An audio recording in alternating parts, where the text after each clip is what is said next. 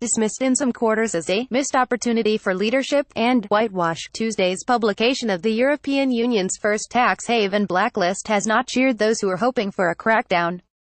At first glance, this is a victory for the offshore lobby, who have been fighting to keep the worst offenders, many of them British dependencies, outside of the Hall of Shame.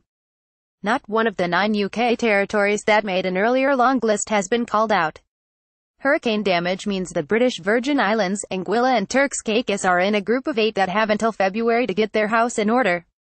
The list of non-cooperative jurisdictions, to give this initiative its proper name, contains 17 entries.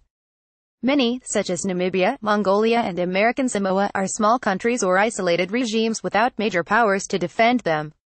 There are some notable exceptions. Panama is deservedly singled out, so too is the United Arab Emirates.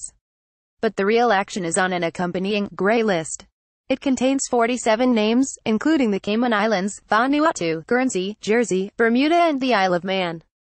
Followers of the Paradise Papers will have noticed the last 2 featured prominently in the latest revelations of offshore antics. All have a corporation tax rate of 0. The 6 named above have been singled out for failing a crucial test: fair taxation. In particular, these islands facilitate offshore structures which attract profits without real economic activity.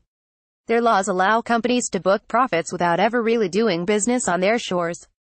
These sorts of laws have allowed trillions in untaxed earnings to be siphoned out of Europe's big consumer markets.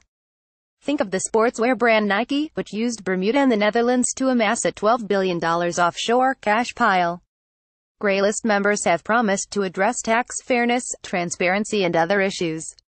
They have until the end of 2018 to do so.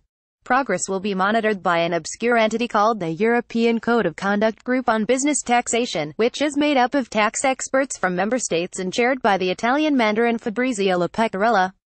EU list of tax havens. If improvements don't materialize, these jurisdictions could be added to the blacklist, which is set to be updated annually.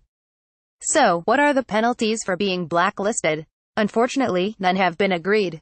Pierre Moscovici, the French politician who has led this initiative in his role as finance commissioner in Brussels, is urging member states to pick and choose from a menu of sanctions. The most draconian is withholding taxes. Profits cannot leave a member state disguised as interest payments on a loan, or royalties, without being taxed in the market where they were made.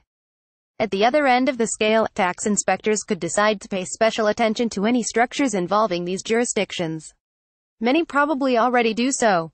Moscovici is encouraging member states to act unilaterally on sanctions if they cannot agree as a group. France, which has been calling for bigger contributions to state coffers by Google and Apple, may decide to bite. While this blacklist does not pose an immediate threat to tax havens, it is not without teeth.